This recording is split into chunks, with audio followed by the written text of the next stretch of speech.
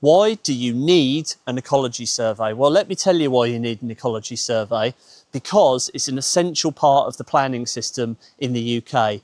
If your site has any kind of vegetation around it, or it has the potential to support protected or notable species, then you're going to require an ecology survey to go in and support your planning application.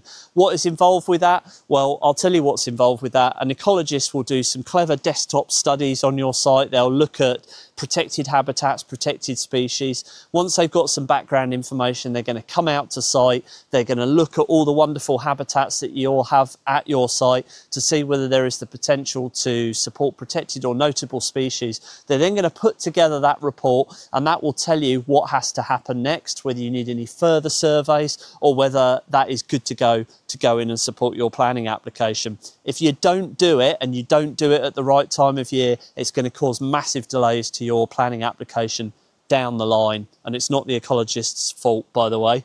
So if you want to get your planning back on track, then I'd urge you to either look at one of the other videos that go into this subject in much more detail, or if you're ready to get a quote, click the link below and reach out to us and we'll help you get your planning back on track.